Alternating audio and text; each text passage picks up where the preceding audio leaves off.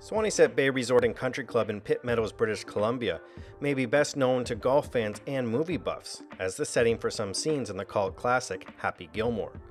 One day, however, it may become better known as the club where Henry Lee first honed his game.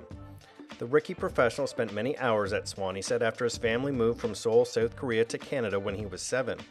He played his first golf tournament when he was 8 and really discovered his thirst for competition at 11. Like others who gravitate to the individual sport, Lee loved the rewards that came with all the practice and preparation. I think it was just more like just the fact that it's all on you. I guess I didn't know that when I was younger, but the older I got, I realized like it pretty much shows like the more effort you put in the practice, it shows up in tournaments. And I really like that whole part of it where it really shows that like more practice you put in, like you will play better and you will win more tournaments. So I really love that part of the golf.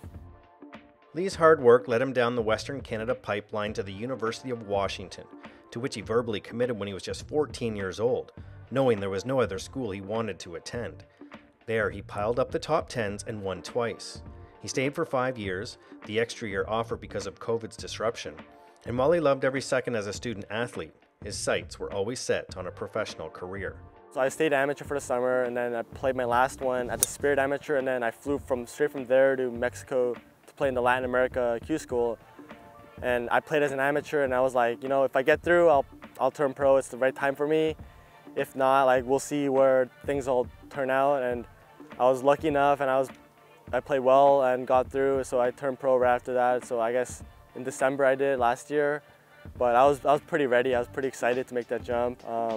Been waiting for it for my whole life, and because it's different.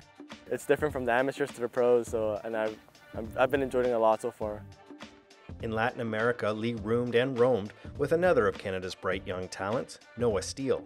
The two became friends on Golf Canada's national amateur team, and while Steele says he doesn't know what he would have done without his personable pal on all those foreign roads, it's Lee's golf game that's built to travel well. A great ball striker as well. We kind of think we mirror each other a little bit that way. We always joke that we both like to see a left or right ball. He likes to cut it, cuts only, and I like to draw it. So he's got a great game and is a great fighter as well out there. For his part, Lee, who now plays out of Vancouver's Marine Drive Golf Club, echoes what we hear from athletes in all sports: believe in your tools and bet on yourself. I just gotta stick to the process, like whether you have a great week or it's just you're struggling a little bit, like just being confident where you are confident where like what you're doing is the right thing for you, because you're not always gonna play great every week in, week out. It's just like being able to like stay focused on the track and not trying to make too many major like changes, because at the end of the day everyone's so good and it's all the minor stuff that kind of differentiates between the best players and the solid players. So for me, it's just more like just staying focused on my own game plan, my practice plan, and just keeping mentally stable and just doing what I can each and every day to get better. Henry Lee must trust the one piece of equipment he uses on every shot.